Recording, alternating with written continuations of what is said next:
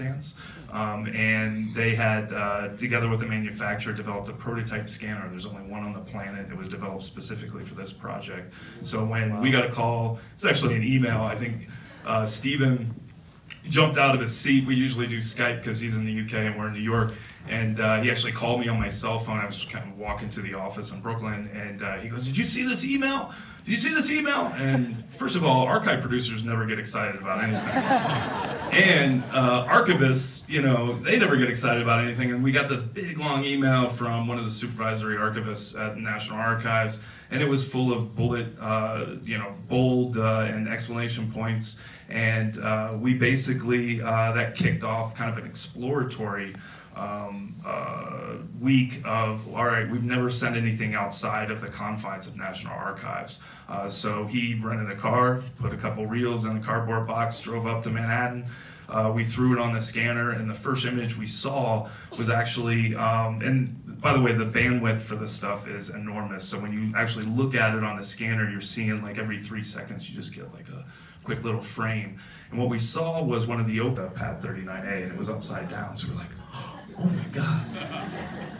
But what really floored us, it wasn't shot from the ground, it was shot from a helicopter. So that started off like, where in the hell did this stuff come from? Who shot it? Who was responsible for it?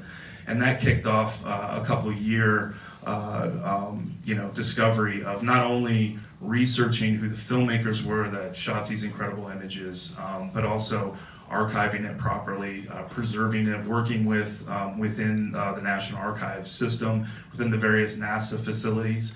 Once word got out of our project, kind of under the radar, we were sent, for instance, 70 millimeter engineering film from Marshall Flight Center. So all those great, really close-up, slow-mo shots, 800 frame stuff that you see in the beginning during the launch.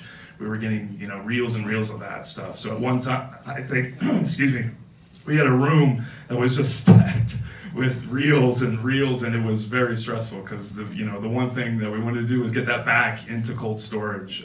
So the team was just, for a couple of years, it was just nonstop.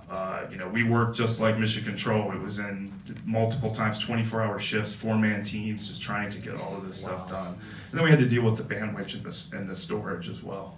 And the second half of the project, as it's become just not the film, was audio too. So, and during the course of filming, we were granted access to 18,000 hours of Mission Control footage. 11,000 hours of that was Apollo 11.